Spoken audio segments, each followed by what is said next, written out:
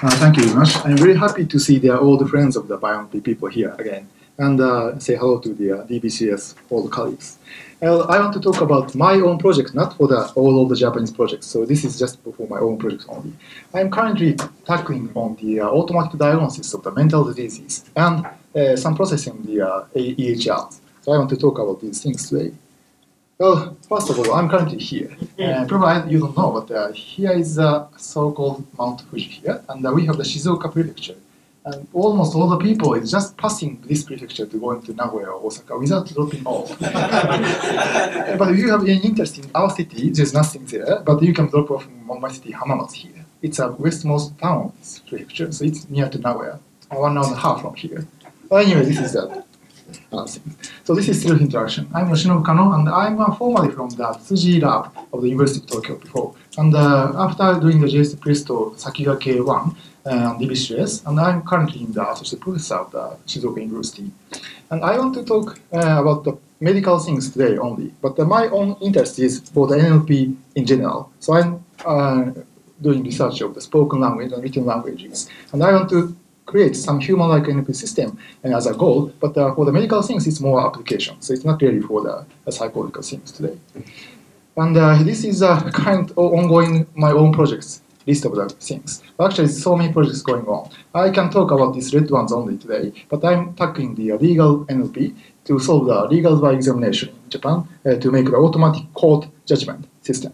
Or I'm doing some automatic generation sentences to play the WoW game. It's called Mafia. Or catch copy generations for the advertisement copies, or news headline generations, and so on. And I'm going to talk about these one today. Before doing that, this is another small one before going. Probably some of you may have interest in. I'm trying to create a text mining system for the neuroscience papers. If you see the neuroscience papers, they describe about there is some function in the brain and the coordinate is something. So we want to extract coordinate function and some experimental condition mapping. Then we can make some inference of the possible network in the brain. And I want to compare with so-called, what's the name? Some large network in US, they are trying to extract all of the human brain, cutting off automatically and make the physical neural network. And if you can compare with the paper mining result with such actual result, then we can find some inference of the possible network. That's one of the goals of this project. And finally, I can show such things in the service. Probably we can release this system in this year, because this year is the end of the project year. We have to release. It's obligatory. Well, this is a CREST project with the JST funding. And medical documents. If you see the medical documents, I think it's same in other countries, but Japanese medical documents are same in the sense of the broken language. The doctors are very, very busy, so they write some broken languages. And even if they write quite a good language, the contents are not so easy to interpret, because there are some expressions, like in this case, what's the name? This is a symptom for when you are sleeping, your breath is stopping. That's a symptom name. And you have to find the symptom name from the expression of the language. It's saying breath noise getting worse in the night, breath stops. But it's a one noun, proper noun. So we have to find what is the correspondence between the expression nouns. Probably it's quite common for your research as well. But if we can do such sort of thing, then probably we can make some extraction of the documents of the electronic health records. One of the projects I'm involved in is the JPA project. This is a AMED-funded project for the physiological things. If you have some cancer, then your cell will be picked by the doctor. Then it's sent to the physiological people. Then they have some microscope check. Then they can find, oh, this is cancer cell, or this is just healthy cell. And they have so many photos with the textual reports with the photos. So we want to find what is the reference from the text to the photos, because in the photo you have so many tens or hundreds of cells at the same photo image. So we want to find which one is the cancer and which one is the healthy cell. If you interpret the text, we can narrow down which one is which one. So that's the final goal of this project. But before going to do that, we have to de-identify the text. It's same in any country, I think. we have to identify the contents to anonymize from the patient's information. It's not so actually easy to do that because in Japan, they require, the government requires to make de-identification before using the data, but there is no definition what is the de-identification in the Japanese government. So we really don't know what to do. And the final thing happens is each hospital decides their own criteria. So sometimes, oh, it's a proper noun, or sometimes, oh, because it's an age, it should be hidden. Or sometimes it's sex, or sometimes it's a history of the disease itself. So first we have to define what is the identification, but at least we have to hide person names, or ages, or hospital names. So that's the bottom line. So we are trying to do this by human annotation and trying to learn from the human annotation. And then one of the projects is summary generation, because in Japan, the doctor is required to make summary when the patient retired, exits the hospital, or the patient died. So they have to summarize the past history of the records, but it's just cumbersome for them because it's just summarization. So they asked me to create automatic summarization system to help doctors. But actually we tried this one, but we found that the summary is not really summary in this case. Patients sometimes write down something new finding in the summary. Like when we think about the past medication, probably we have to do that rather than the actual Medicare. In that case, it's not really summary, but it's finding. So we cannot make extractive summary from the EHRs in this case. It's actually another very difficult problem. And another same problem is here because we don't know what is a good summary. Actually, doctors don't know. So we have to discuss with the doctors to define what is the gold standard summary, but it's still very difficult for them. But we are still doing trying to do this. And we collaborate with the NHO hospital. It's a national hospital organization in Japan, and they have 50 hospitals in Japan. And they are already collecting a huge amount of the EHRs from all of these 50 hospitals in the same format. And they already storing, I think, a couple of millions of the records. So we can use these records to find something. And we are currently trying to find side effects of the cancer medicines. Because if you have some cancer, then sometimes you have to select to do Medicare by the chemicals. In that case, side effect is a large problem because this cancer medicine side effect is quite strong sometimes. So we want to find which person could have strong side effect by finding the past history. This sort of person, patient, could have some large side effect for this medicine. That's possible. But in that case, we need NLP because side effects is not written as a numerical value, but it's written in the free text part. So we have to find this patient had some side effect in this day, and with the numerical values of the medicine, we can find, oh, this is a medicine here, then they have some side effect, then the personalization of this patient is something, and find new patients could be bad for some specific medicine. So that's one of the projects I'm going on. And I'm going from one to one. It's again another one.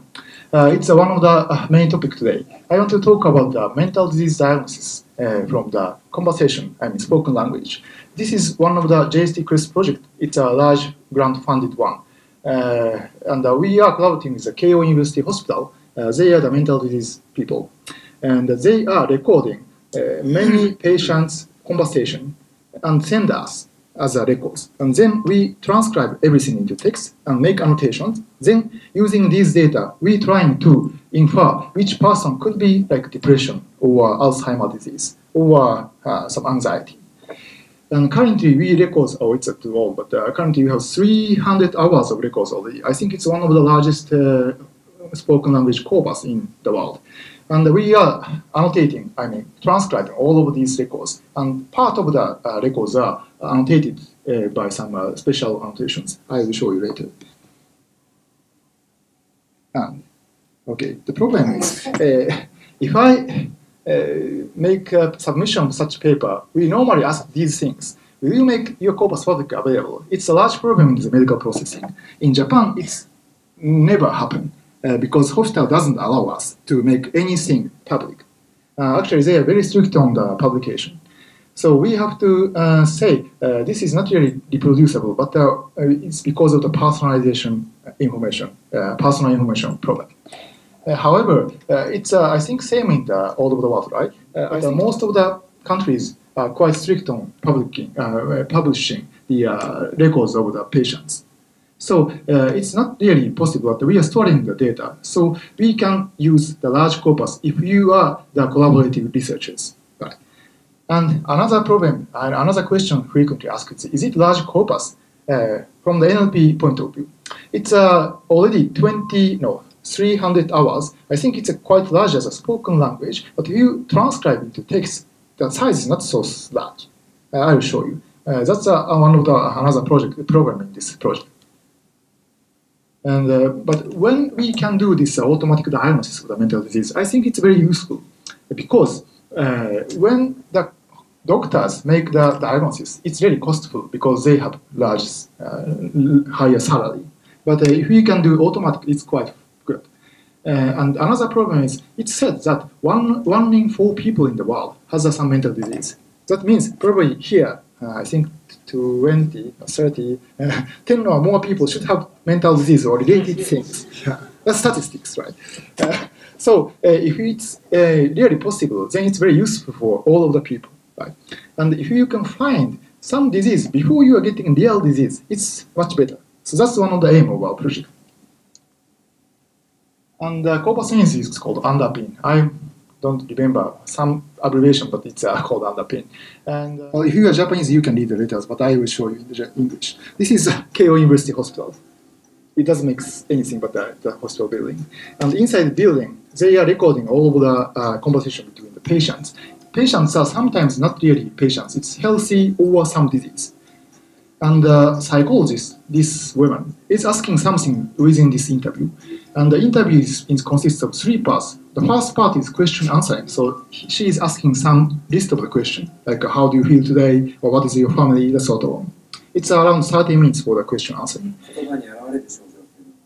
He is a doctor of the mental disease in Keio Hospital. The point is, it's the only disease we can use NLP in the entire symptoms, because mental diseases are diagnosed by the doctors using the word conversation only. So it's really NLP program. So there is some conversation. Then, of course, it's records of the voices. So we are transcribing all of the things into text, and then make some machine learning to infer what is disease or it's healthy. This is our campus, and this is my lab. And I'm asking my students to transcribe all of the records. Of course, I'm paying the money. This is because the data is personal information. We cannot send it to the Google Cloud, right? So we have to do it in-house. Oh, the other things are just Japanese, so I'm skipping. So this is what happened in the backside. So after these things, we now have 300 hours of records and all of the Japanese transcription there. And we have annotations like this. This is a conversation annotation, one of the famous Japanese annotation style. It's really quite precise. We are doing some annotation like here is stretching of the voice, or here is pause of the voice, or this is a tone raising, or here is filler, or here is some special expression, or the saying is just stopping inside the word. Or sometimes some subjects are laughing but speaking something. So in some annotation, he is laughing and speaking something. Or some people are sometimes singing and speaking. Then it's also speaking. So this sort of transcription there. And using such annotation, we now have this sort of data. It's a bit old, but it's a more 50% more now. And we have healthy people, depression, bipolar disorder, and schizophrenia, and anxiety, and dementia. So we have 5 large diseases and healthy people. And we can do one versus less learning by SPM to infer what is the disease of the specific subject. And if you are NLP side of people, you can easily find how small these subjects are. It's too small to make some machine learning. That's a large problem.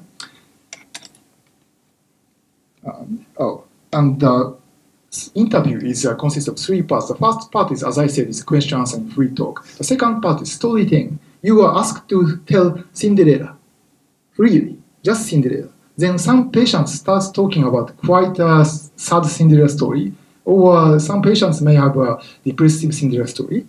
Some patients are very happy Cinderella, or sometimes not Cinderella. That happens depending on the person.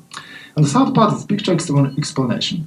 I show some picture to explain what is the situation. And picture consists 3 persons, and they may have some specific relationship between, like one, they are friends or they are not friends, or they are talking something. And they have to infer such things by using the cognitive function of the brain.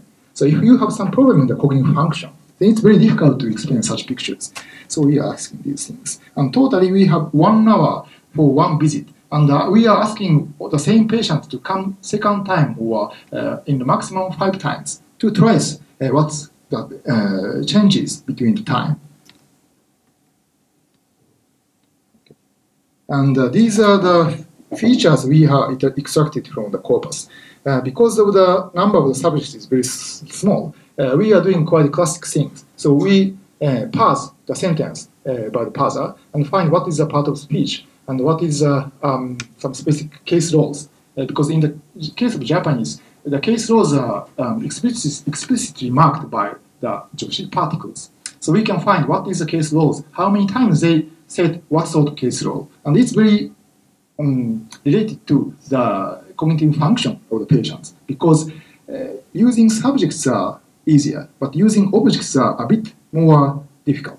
So we can find how many objects can be used by some specific disease people. Or the response time, or formats, or fillers, or these are audio, not linguistic features. And here is some finding from the analysis. And if we see the contents, we found longer sentences are difficult by the disease patients. It's probably, of course, because the longer sentences may have complex sentences, like less conjunction or a variety of number vocabularies. And depression people, it's very famous in this field, but they tend to insist himself. And so they use many subjective case mark. I mean, they are using first pronoun normally, frequently. So we can find the depression people by just counting how many subjective case markers there. And another thing is dementia. Dementia decreases all of the ability of the human intellectual things. So in this case, they tend to make more mistakes or using many directional words. Directional words are used for the fillers in Japanese. So like ano or kono is too many times. That or this. Or a few contents words because they probably forget the words to say, and they use more smaller vocabulary. And it's quite a contrast to the healthy people. And another thing is it's very higher correlation between these dementia people, but the higher average acoustic volume is there. It's just because probably their ear is bad and they speak larger volume speech. But it's very large relationship here. And schizophrenia, probably you know it's a sort of a complex disease. You may have some, how do you say, some not real virtual things inside your brain, right? So we have to find whether they are saying something with evidences or not. It's very difficult to extract. But probably some sort of relationships are there by finding how many case markers of ni is there. Ni is a tool marker, so it's a by something. So if you find how many by something marker is there, and if it's less, then probably they are this sort of disease. We find such sort of relationships. It's not so good correlation, but some correlations are found here. So this is a summary for this project. We are currently still increasing the number of the records. So it's going to finally 500 hours. I think it's a world largest corpus in the spoken language and this disease people. And probably we can make 80+% of the accuracy finally. The problem is whether this is really useful or not. I think it's useful for the doctors, but we want to make use of this one for the general people. So if you don't say it's medical, but it's for healthy, then we can make use of this system to the healthcare domain to automatically, like a web service, you can upload your voice. And we can say, oh, you can be disease, some sort of depression. And we are also trying to do written language disease findings here by using Twitter talks. And because our goal is to make the pre-disease things to find. So before going to real disease, we want to find you can be some disease in some years. That's one of our goals. So then the world can be, our government can save the money to make the Medicare efficiently. And this is spin-off of the same project. We apply the same thing to the ASD, autism spectrum disorder. Probably you know, if you are Japanese people, it's called one of the Hattatsu shogai, developmental disorder. And this is actually not really disease, it's just a personal characteristics. So we cannot change the personality, but we can train the people to adapt the social relationship. And here is a famous ADOS test. This is the most famous ASD criteria by humans. So if you can be entitled to ADOS expert by some examination, then you can make some examination on the patients by 1 hour or something to ask like, please assemble some puzzle, or let us talk something, or please explain some picture. And they can write some rating. And if the rating is more than something, it's a diagnosis as ASD. And we have we have records of such examination by the hospital, the Hamamatsu University of Medicine. And they recorded around 1 hour records per each patient, and totally 40 or around patients are recorded. So we use the same system to apply the similar thing to the ASD. This is the statistics.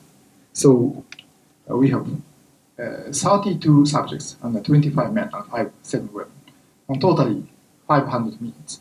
And the ages are quite ranging from the younger to the elder.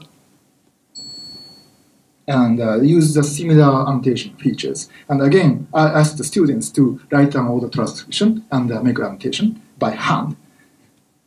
And here is ADOS scores. The human experts of ADOS make scores on different criteria. Like here is a large category, communication, and under communication category, they have 4 different items. This is like a stereotyped use of the words. Here is a conversation, how normal the conversation is. And here is DGS or AGES. And some items are from the images or videos, because like gestures are fine, or they make some emotional gestures. So in this case, we cannot directly infer such thing by NLP only. But some relationships and correlations are there. So we can infer all of these scores by NLP, and we try. And again, use the same picture, and here's the result. It's a bit difficult to read, but because the humans should answer very correct rate with the gold standard as an expert. Like if the actual gold standard is 0 to 5, then they have to find, okay, this is 0 to 5. And if this is an acceptable error by human experts, and if it's smaller than this one, then we can say the system is almost similar to the experts. And it's for many items almost similar with the experts. So we can say our system is already with the experts level to infer the ADOS scores. We found some remarkable features. One more thing is the demonstrative vocabulary. They use demonstrative so many times, probably because I'm not sure, but the ASD people may want to point something frequently. And this is also an interesting thing. The people have, ASD people have less laughing, probably because of the lack of the sociality. They cannot make the empathy to the other people, and they cannot laugh at the correct time. It's very difficult for them. And of course, they have non-clear words.